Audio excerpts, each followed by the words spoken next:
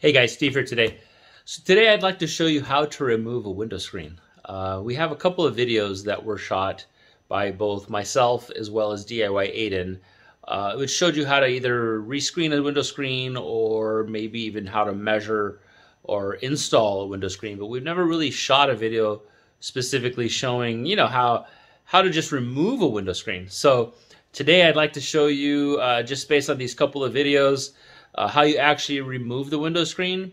Just keep a couple of notes that we're not explaining anything about the springs or the pull tabs, which on both of these window screens, the pull tabs are on the inside of the window screen, and you pull them towards the springs. The springs hold it in place.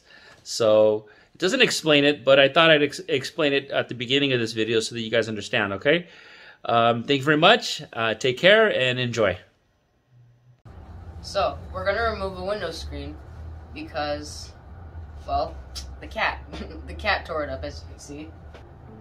So let's give it a try. So here you push, then you pull. Then you, I think, push here. There you go.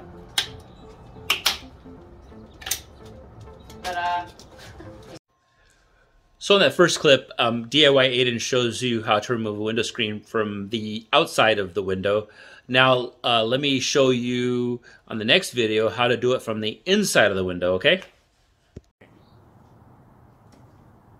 See, I'm right here. See?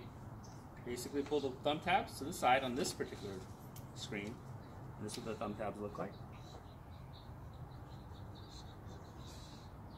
Please like our video, subscribe to our channel, and select the alert notification so that way you guys can see any new how-to videos we have coming out. Thank you.